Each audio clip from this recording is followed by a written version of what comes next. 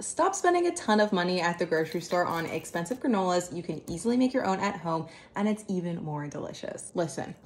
We're gonna start by adding 1/3 cup of maple syrup along with another 1/3 cup of nut butter. I'm using almond butter here. Then add in some vanilla, salt, and a whole tablespoon of ground cinnamon and whisk until nice and smooth. Start with a base of 2 cups of rolled oats, 1/2 cup of pumpkin seeds, 1/2 cup slivered almonds, walnuts, and again, same amount of shredded coconut. Just make sure you're using the big flakes so they don't burn when you bake it in the oven. Now we're just going to mix all of this up again until everything is nice and evenly coated. Then we're going to transfer it to a lined baking tray. Bake this on the bottom rack of our oven for about 27 minutes, flipping it gently after about 20 minutes have passed. The house smells so good right now. Now while it's still warm, we're going to sprinkle our dried fruit on top. If you want to add chocolate, you can also add it here too. Once it's cool, use it to top yogurt bowls, serve with some milk. But honestly, it's so good on its own. Most of the time, I just eat it plain. So I hope you try this out.